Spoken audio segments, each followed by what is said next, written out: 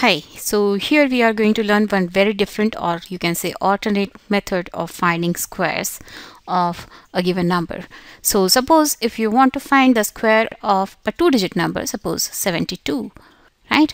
So what I am going to do is I'm going to draw a square, and after this I'll partition it like this in such a way that we have two rows and two columns.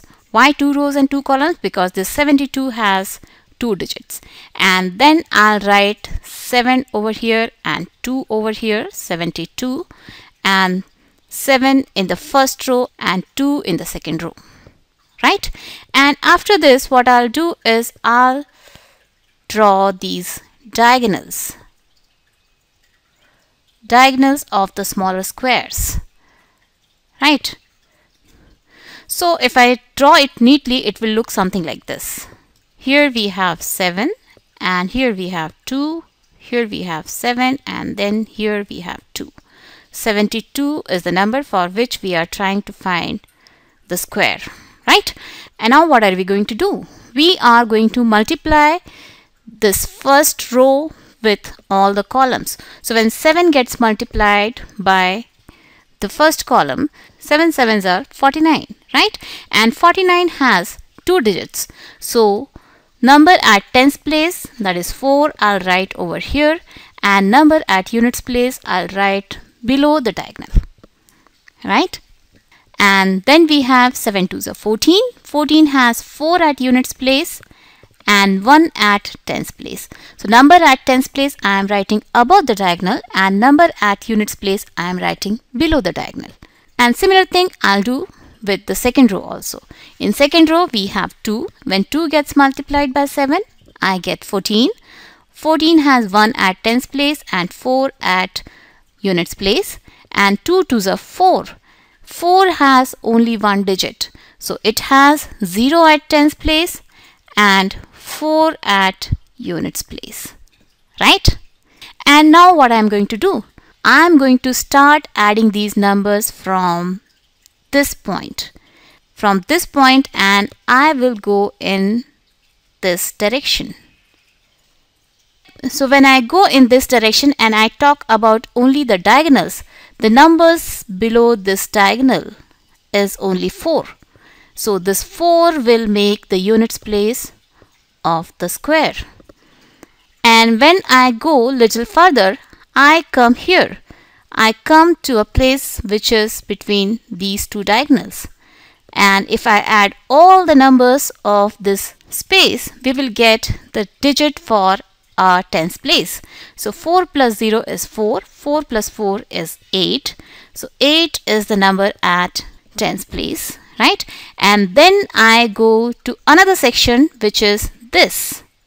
In this section we have three numbers. There are 2 ones and 1 9. 9 plus 1 is 10, and 10 plus 1 is 11. So out of this 11, I will note down only the units place of 11, that is 1 over here, which will give us the 100th place number of the square, and the one which is in the tens place of 11 will be carried forward to this section. So 4 plus 1 is 5, which will be the number at thousands place of the square of 72. Right? And now let's check our result using calculator, and here we want to find the square of 72. So 72 multiplied by 72 gives us 5184, and this is what we have got over here. So this was finding the square of a number when the number has only two digits. So let's take one example where we will find the square of a three-digit number, right? So let me erase this. So suppose if we want to find the square of 328. It is a three-digit number, so I'll draw a square grid of 3 columns and 3 rows, and the grid will look something like this. And what I have to do? Yes, I have to write 328 like this. 8 is in the units place of this number, so it will come on the rightmost column. 2 will come in the middle column, and 3 will come in the leftmost column. And similarly I'll write 328 here also in rows, where 3 will come in the topmost row and 2 will be in the second row and 8 will come in the third row. And again I'll follow the same procedure. What I'll do? Yes, I'll multiply all the digits. First I'll multiply 3 with all the columns of the grid. So 3 3s are 9. 9 has 9 ones and 0 tens. 3 2s are 6. 6 ones and 0 tens. 3 8s are 24. So 2 will come here, 4 will come over here. Then we have 2 3s are 6. So 0 over the diagonal and 6 below the diagonal. 2 2s are 4. So 4 below the diagonal and 0 above the diagonal because it has only one digit. Then 2 8s are 16. 16 has 1 at tens place, so it will come above the diagonal and 6 will come below the diagonal, right? Then 8 3s are 24. So 2 will come above the diagonal and 4 will come below the diagonal. 8 2s are 16. So 1 above the diagonal, 6 below the diagonal, and 8 8s are 64. So 6 above the diagonal and 4 below the diagonal, right? And what we do after this? Yes, we go in this direction.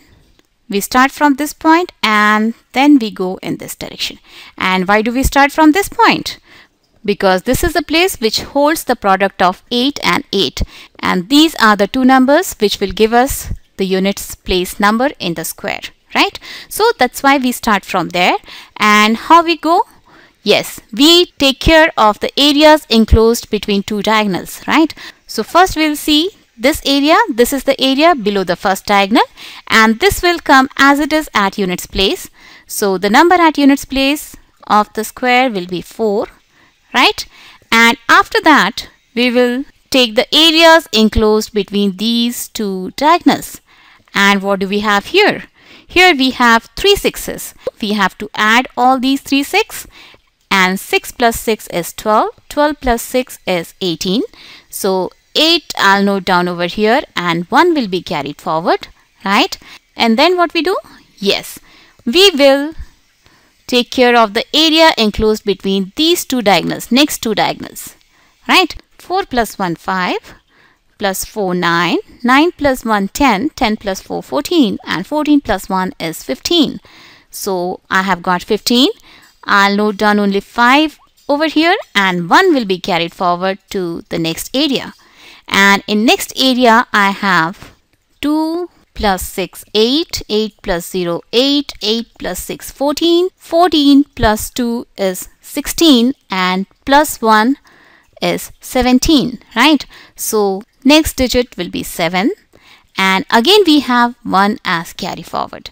And then if I take care of the area enclosed between next two diagonals, this will be the area, and here we have 2 zeros and 1 9, and then we had this one carried forward from the last area. So 9 plus 1 is 10.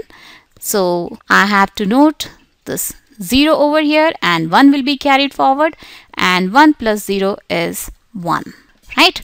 So this is the square of 328, and let's check our result using calculator.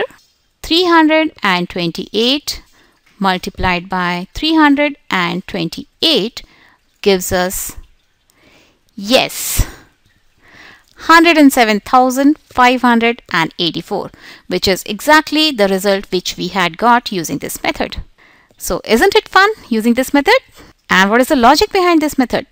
Think about it.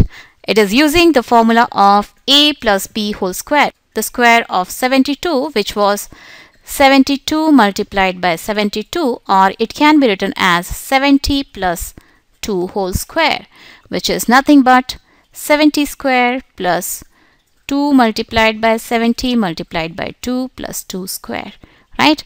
This is what comes in the middle areas. Think about it. You will find the logic behind this procedure.